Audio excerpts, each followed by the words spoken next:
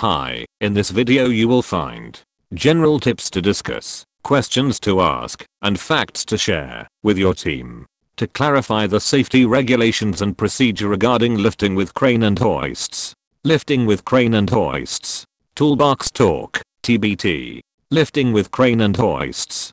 Generally speaking, when we talk about staying close to the load, we are referring to certain procedures that must be followed in order to eliminate or reduce the risk of an accident, causing injury to workers or damage to property. Of course, it's necessary to understand what you are lifting. 1. What is the load?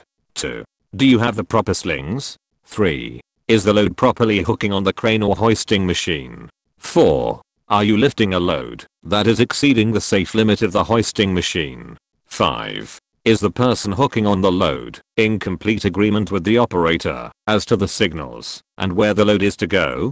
General discussion. Often the operator cannot see the material or equipment that is being handled, especially in building construction work. Employees should not be permitted to work beneath the area where materials are being loaded or unloaded. If it is necessary to swing a load over other workers at the site, make sure they are warned. Every precaution should be taken to protect workers by means of barricades or a flagman. Many injuries are caused because workers are standing or working under swinging loads. Unsafe rigging, hooks or slings can cause the load to fall. 1.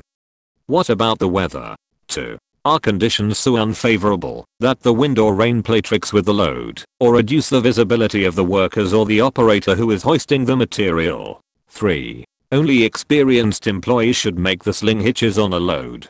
Do you know the proper procedures for handling equipment and material? Review these procedures with your employee. If there have been accidents recently in your area, be prepared to discuss them with your employee. Listen to their ideas. They may have the answer you have been looking for. Also, mention any hazards that are unique to your operation. For your safety and the safety of your co-workers, follow these safety steps. 1. Plan ahead and know the load. 2.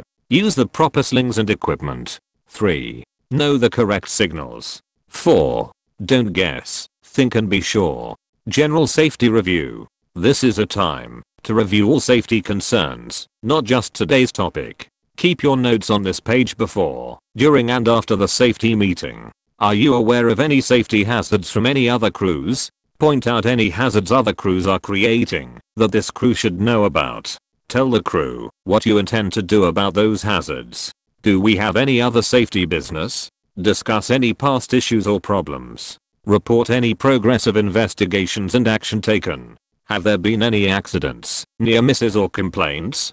Discuss any accidents, near misses, and complaints that have happened since the last safety meeting. Also recognize the safety contributions made by members of the crew. Please remember, we want to hear from you about any health and safety issues that come up. If we don't know about problems, we can't take action to fix them. Ending the meeting. Circulate sign-off form. Assign one or more crew member or members to help with next safety meeting. Refer action items for follow-up. Do you have any safety recommendations? Do you have any job-specific topics you would like us to discuss? Thank you. Feel free to share this video on Facebook, Twitter, Google Groups, and WhatsApp. You can also share it with your professional network on LinkedIn. If you like this video, hit the like icon. To support us, subscribe to the channel and hit the bell icon for updates. Thanks for watching.